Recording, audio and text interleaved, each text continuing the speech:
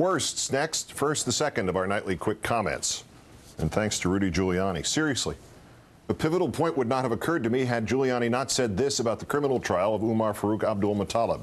The president made a very big mistake in not making him an enemy combatant, because the minute you make him a criminal justice defendant, you cut off the ability to really question him. You want to keep an enemy combatant for about a month or two to get all the intelligence he is willing to give you, because that intelligence could be about other possible attacks on the United States.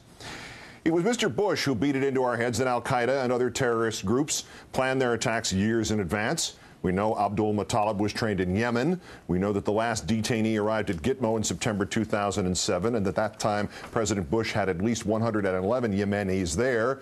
We know that enhanced interrogation has taken place at Guantanamo Bay. And so this question, courtesy Mr. Giuliani, the Yemenis at Gitmo, detainees or enemy combatants, no lawyers to interfere, subjected to enhanced interrogation. Why didn't they produce actionable intelligence about other possible attacks on the United States, attacks that were presumably years in the planning by the al-Qaeda group in their own country? Maybe enhanced interrogation is utterly unreliable and useless?